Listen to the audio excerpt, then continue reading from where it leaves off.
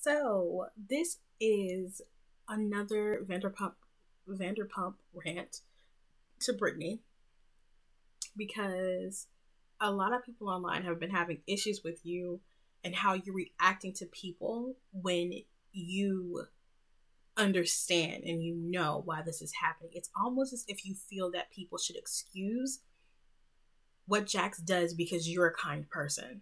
And even Jax to say she's Brittany's so kind. How could you do that to Brittany? But it's like no one's intentionally hurting Brittany. No one intentionally hates Brittany. But because she is married to you, you and her are one. So your problems become her problems and her problems become your problems. The only reason why a lot of the people on the show are still cool with you because you married a good girl and they were like, you know what, she's really cool.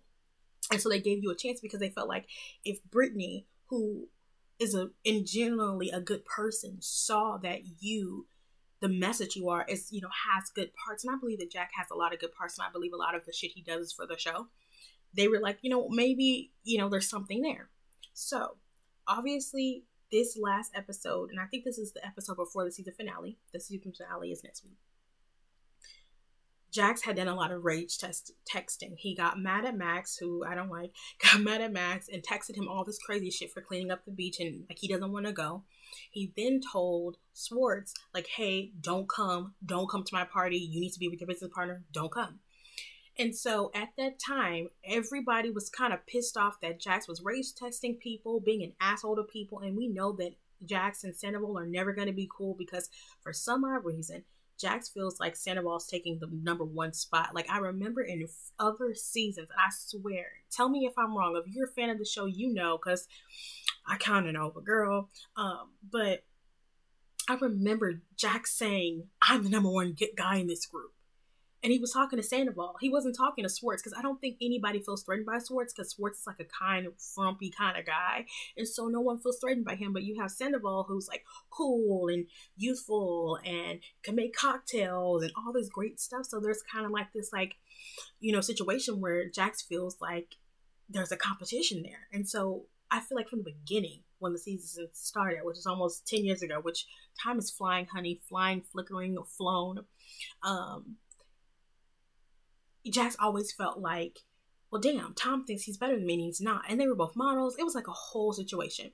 So that whole I want to be the #1 guy has stuck with Jax, it seems like, and definitely for the show, it has stuck with Jax. So Jax on this episode, rage texts Max, freaks the fuck out.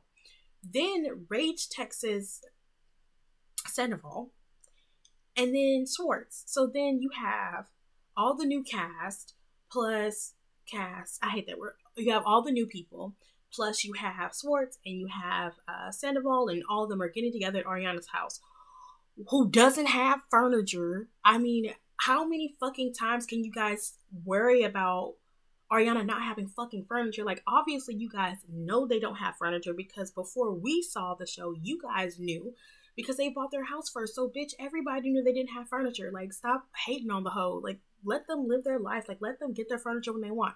But anyway, they all come to Ariana and Tom's house, and they're like, Jax is horrible. He's doing these race texts, and he's been doing this from the beginning. And I'm pretty sure that they had known Jax. The original cast knew Jax.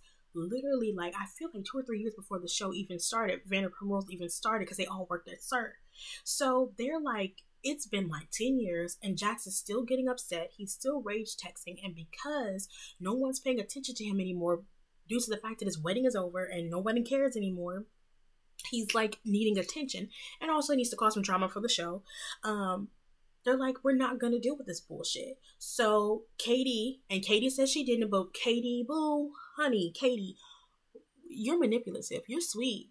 You're cute. You're okay, but you're manipulative as fudge, honey. Manipulative. You were like, oh yeah, we should definitely do it. You didn't come up with the idea. I think it was some of the new cast.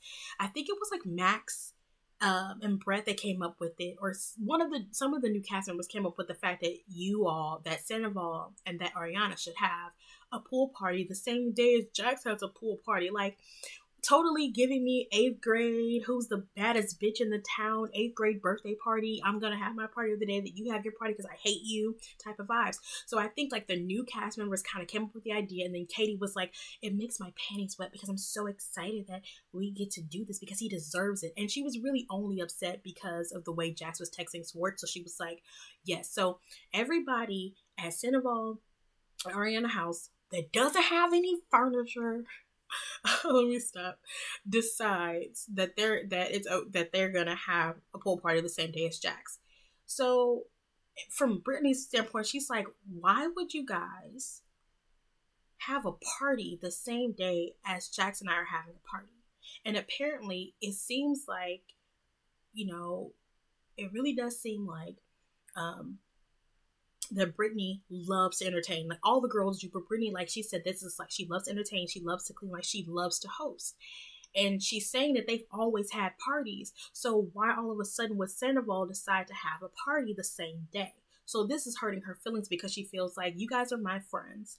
And just because Jax, was horrible doesn't mean that you guys have to isolate us and like make a competition between parties. And that's why she was really feeling upset, because she was like, how can they do that to me when we're cool, we know each other, we love each other, all of us as a friend group, and Jax flips out and then you guys overreact. And she was saying like, hey, you guys have been overreacting when it comes to Jax forever. Like Jax has always been an asshole is what she was trying to say. He's always been an asshole since you guys met him. And now you guys want to overreact and throw a party the same day and not just affect me, but not just affect Jax, but affect me. So she was pissed the fuck off because she felt like Jax has always been Jax. He's always been an ass. So why overreact now? And due to her anger, she kind of flipped out on Katie and was just kind of like, pretty much, Katie, you've rage texted before, you've acted crazy before, and people have forgiven you, so you should forgive Jax. And Brittany's kind of right. Like, Katie, you've had some fucking terrible moments on this show. Not horrible like Saucy, but you've had some moments that were very questionable because you were drunk and insane. So you do have to at least kind of think like, hey, you know what? Jax was like that. I can't be really judgmental. It's like throwing a rock. Like, it's kind of like looking at a glass house. Like, you've rage texted before Katie too, as well as, so why would you get upset? But I think it was not just Katie. I think a lot of the cast members are tired of Jax doing his shtick.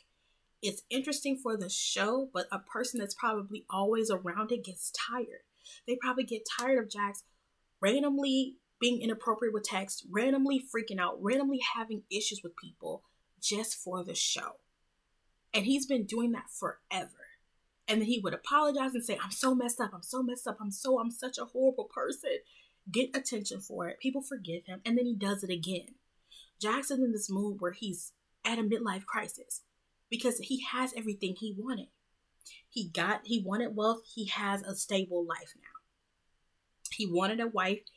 He has a wife. He wanted a home. He has a home. He's in businesses. He has businesses. So everything that he had wanted, he's achieved. And so he's bored now. He's like, what do I do? So he freaks the fuck out. And it works for the show. And it's entertaining. But for the person that's receiving it, it's exhausting. So pretty much this whole episode, it was like one party versus another party. And Brittany flipping the fuck out. I feel like the pool parties, like making revenge pool parties, was petty, but it was somewhat entertaining because there has not been any entertainment, honey. Nothing. And I feel like Jax, like, manically posting about the gym that he was working for, which I feel like he was getting paid to promote on the show, honey. Do a promotion. Was interesting and funny because it's like he's really going out insane. But in reality, I don't think that they should have had the party. Like, they should have just come and, like, dealt with Jax. But I guess people were like, I'm tired of dealing with Jax. He's not the main person in the group. We're tired of him. Brittany, should she have did what she did and cried? No. Like, Brittany, you should have never texted Katie and said, well, you did this, because throwing people, exposing people in their face to compare to another person never works, because it's like you're shaming them to make them want to come. So I think you overreacted as far as texting Katie and kind of saying you should forgive Jax because Jax did this and this and this. That was overreacting 110%. I would have to tell you that is overreacting. But I do get you. You shouldn't have to pay for what Jax does, but unfortunately, you married this man. You married him because you love him, and you know, that's what you did, you know? He cheated on you, you stayed. I don't know if you stayed for the show and for publicity and for love, but you stayed. And to the day you die, even when you get off the show, Jax will still do things that are somewhat a little off. He will, until he truly gets therapy and then actually truly works towards bettering himself. He will always have little bitty issues. It's just going to happen. So you can't get mad that that's who he is. He's going to always be in this nature until he's ready to change. And he has to have his own internal motivation. So you have to learn how to suck it up and just know that this is the man that you chose to marry. He's going to say things that are off center. He's going to do things that are suspicious sometimes. He's going to do that. And I don't think anybody wants to hurt you, but I think you're associated with him. So because you're associated with Jax, you're going to continue to deal with what comes with it. You just have to know, as a wife, how do you handle this? And how do you still make sure that you're internally okay when he acts fucking crazy? Because he's going to keep on acting out. He's going to keep on saying things. How are you going to handle it? And that's the truth. But that was this week's episode of Vanderpump Rules. We have one more episode next week. If you saw my first video, I explained why I hate Vanderpump Rules this season, because it was fucking annoying as fuck. But this episode to me was interesting-ish because of the fact that Jackson was who he was and people were flipping out. But we'll see the last episode of the season, and I think they're having a quarantine reunion, virtual reunion.